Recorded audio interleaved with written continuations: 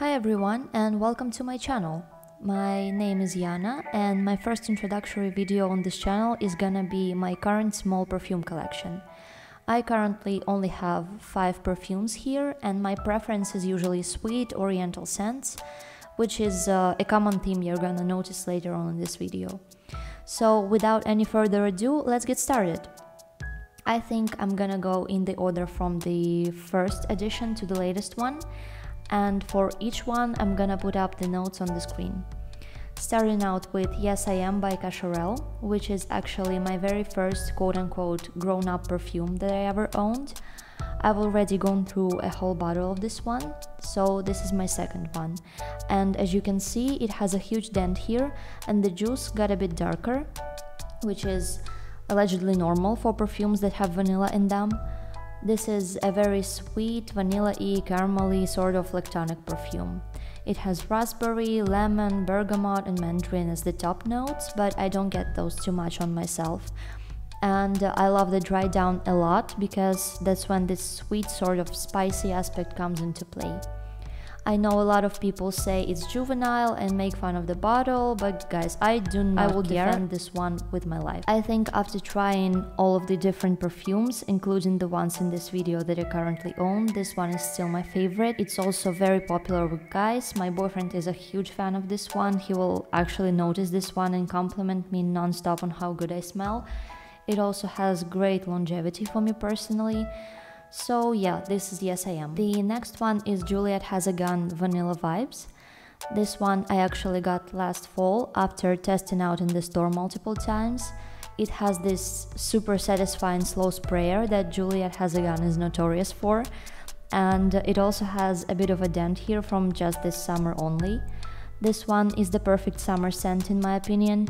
It has a bit of a sunscreeny vibe, but not too much. It has this top note of salt, but I find that on me it disappears pretty quickly.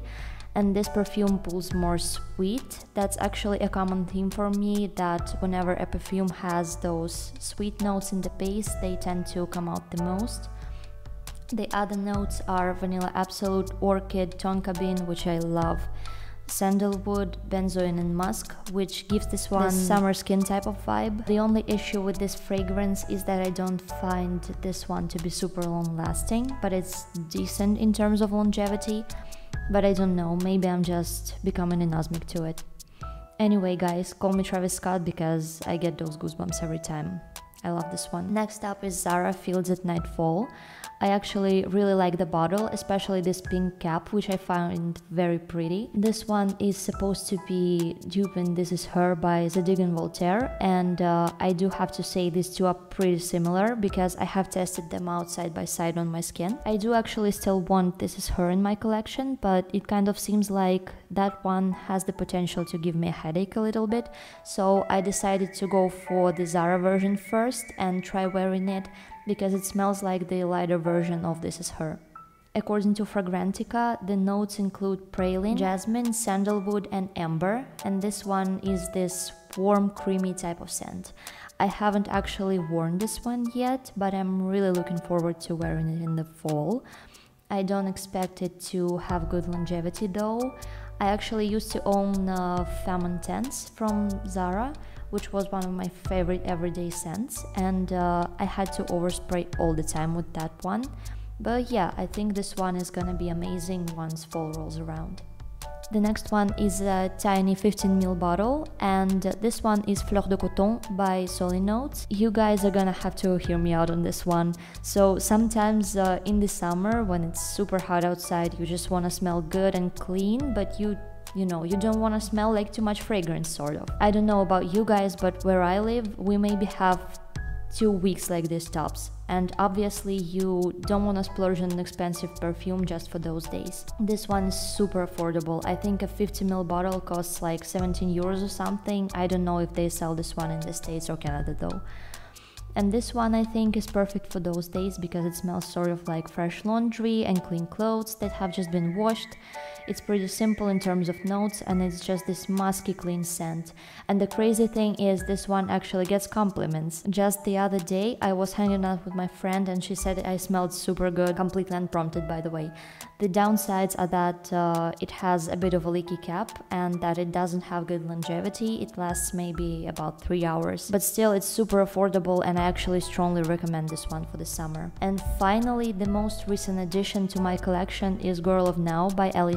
This one is super popular and it's this creamy almondy dessert-like smell. I find that the almond note is super prominent here. I have this very cute little 30ml bottle. This one has a bit of a story for me actually. So this winter I was sitting at a cafe with a friend of mine and behind us were those two girls, right? And one of them just smelled amazing, you guys, I'm telling you.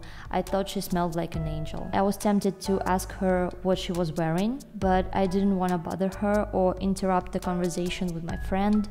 So fast forward to June, I'm just bumming around at the store, smelling perfumes, and I find this one and I decide to smell it quickly just because it's popular. I spray it on the paper. I think it's not that special and it sort of smells like bubble gum, but the thing is, while I was spraying, I accidentally got it on my hand. Then when I was on my way home, I noticed this amazing sweet and warm scent coming off of me, and I realized it's this one. And the thing is, this is actually the same scent that I remember the girl at the cafe having. And then I tell this story to my friend and I forget about it, and then she basically gave this one to me on my birthday because she's super thoughtful and amazing like that. So yeah, that's it for my current perfume collection. I'm actually curious what you guys have to say about these fragrances. If you have any of them, feel free to share in the comments. Have a great one and I'll see you in the next video.